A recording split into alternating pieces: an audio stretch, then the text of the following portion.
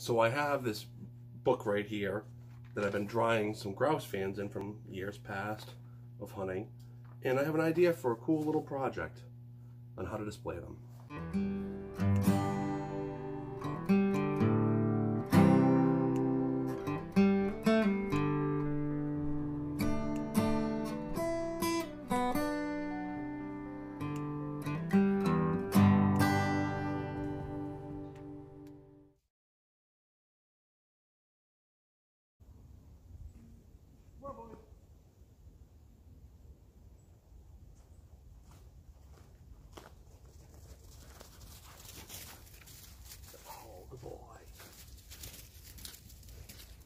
So to do this project, I decided I'm going to take a walk with the dogs down the end of the street where there's some old abandoned railroad tracks. I know there's a bunch of gray birches over here that I think would be perfect for this project. So I took my bow saw with me and I'll see what I can find. So I got over here and there was already a tree down relatively recently because it's good and solid. If you look, when they lay down for a while, birch gets really punky and nasty. It doesn't take very long for a birch tree to lay down and be that nasty on the inside. So you really have to vent it. And it helps it last a lot longer. So I'm just going to cut this to the approximate size that I want it.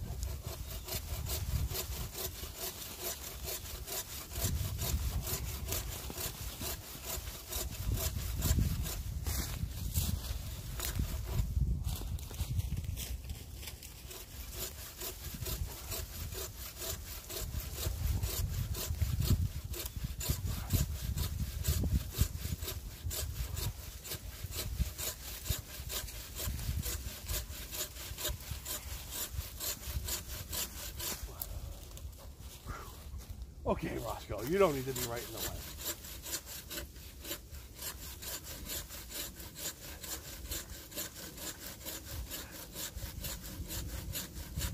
Whew.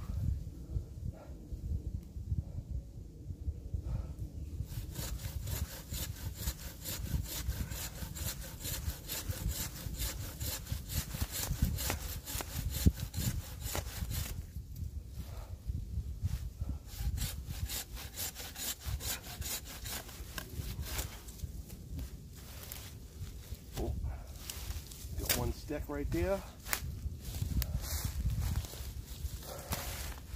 But I think that's a nice piece. It's going to do exactly what I want it to.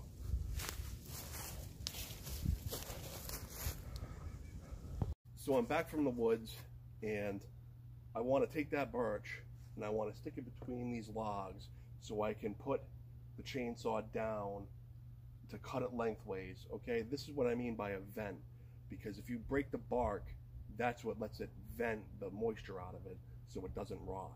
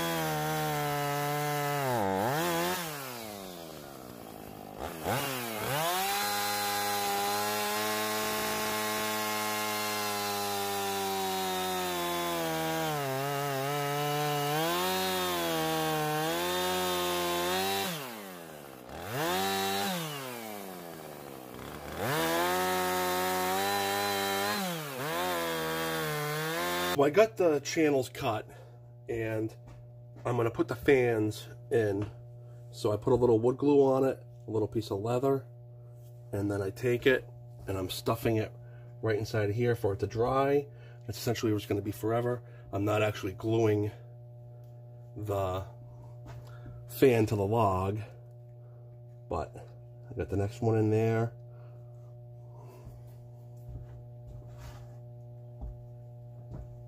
I got one more grouse fan right there. Put a little glue right there. And help hold the feathers together and stuff. So I'm putting that right in there. Then I got these two Woodcock fans. So I'm going to put a Woodcock fan right there.